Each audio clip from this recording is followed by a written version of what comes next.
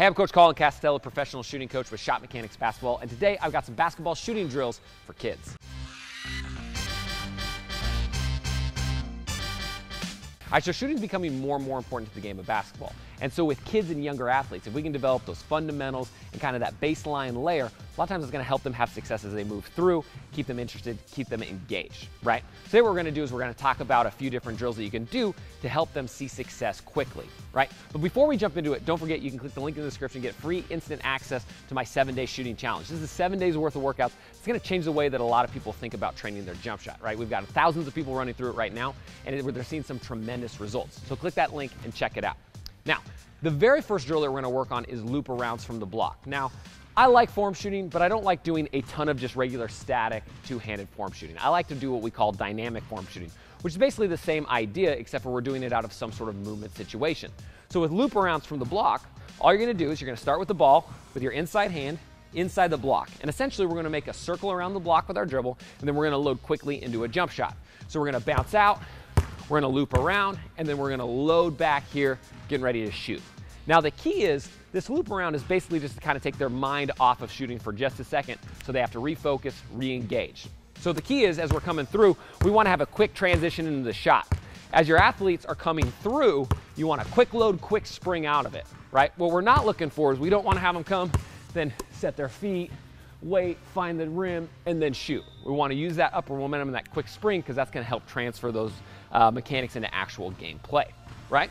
Now, we can do this on either side of the floor. You can come back to the other side, do the exact same thing, but now I'm switching hands, doing it the opposite direction, loading, springing as quick as we possibly can, right? Getting those feet moving, getting those hips dropped, firing off the balls of our feet, heels off the ground. If we can do that, it's going to be much more kind of game realistic form shooting rather than just kind of your static stuff. All right, so the next drill we have is baseline shooting. Now, this is one of my favorite drills to warm up with that I even still do today if I'm getting ready to play.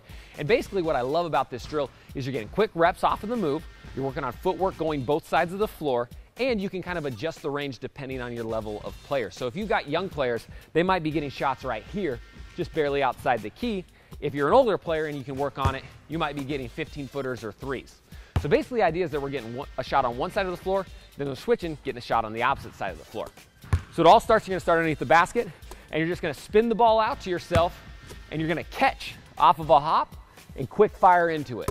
Now, if you want to work on 1-2 footwork, you can do that too. You can spin it to yourself, 1-2, but the key is we're working on getting our feet around, getting our body adjusted on the catch. What we're not looking for here is we don't want to spin the ball and catch with our body facing away from the hoop and then turn and then shoot. We want to work on turning, getting ready to fire as soon as our fingertips touch the basketball, right? So you're spinning it out, boom, right here, a little two-handed shot. Then you're going to get your rebound.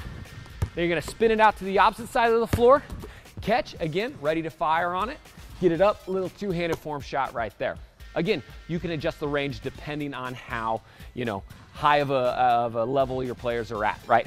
Younger players might be really tight form shooting. Older players, you can scoot it out, right? Obviously, the further you scoot it out and the harder you go, the more you're gonna run, the better workout you're gonna get on this drill. All right, so the next drill that we got that I love to promote this kind of high release angle is what we call wall shooting. Now, so you wanna find a tall wall somewhere. It could be outside, it could be in a gym, it can even be at your house if that's all you've got, right? But the idea is a lot of young players on their release have a really low release or a flat release, right? And this is a tough habit to get into because they're trying to get more power, but it limits mathematically the target, area that the ball sees when it's reaching the basket. So wall shooting is a great way to really focus on getting that high release because we can kind of force ourselves into it. So the idea is we're gonna get close to a high wall, just like this, and we wanna get so close to where a flat release is gonna start to be kind of right here on the wall, whereas a high release, you're gonna have that space, right? We're trying to get our elbow above our eye on our release. So all you're gonna do is you're gonna spin the ball to yourself, hop next to the wall, bring it up, and let it come right back down. Again, spin, quick spring, high up the wall. Each time I want to have that high follow through, right? If I come with a low follow through, it's going to hit the wall right in front of me and come back at your face. A great way to tell if you're doing this drill correctly is if you're getting a quick spring and if the ball goes high up and you have to wait for it to come back down. In a perfect world, if I can get it up, it should come right back to my hand, almost like I'm trying to reload it, right? If it's right here and it's back in your face, you've got too low of a release. So think about it. You're spinning, quick feet, high up the wall, high release, right back down where it started. If you do that, this is a great way to get reps in a warm-up. This is a great way to get reps if you're, don't have a hoop to work on, but it's a great way for younger players to build that muscle memory to have that high release so it translates into a game. All right, so the next drill we've got is what we call hot lava shooting. Now this is a great drill to work on quick feet and getting a quick load off of the catch. So you can either do this yourself if you're a younger athlete by spinning the ball to yourself, or you can have a coach pass it to you as well. So all we're gonna do is we're gonna start on an elbow, but we can move this drill in if we want to. We basically just wanna have some sort of line for us to go on, right? We could go really close to the hoop if we wanted. I could go on this line if I wanted, but for me, I'm gonna go on the free throw line. It kind of depends on your range and your pop and your power and how old you are, right? So all you're gonna do is you're gonna start at one end. You're gonna chop your feet really quickly and move down the line one direction. The idea is we're pretending like the ground's hot lava, so we gotta keep our feet really, really quick. Now the key here is the ground stays hot lava when you're launching into your shot. So all you're gonna do is you're gonna go along.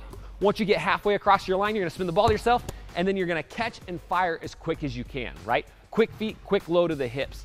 Because remember, we're pretending like the ground's hot lava.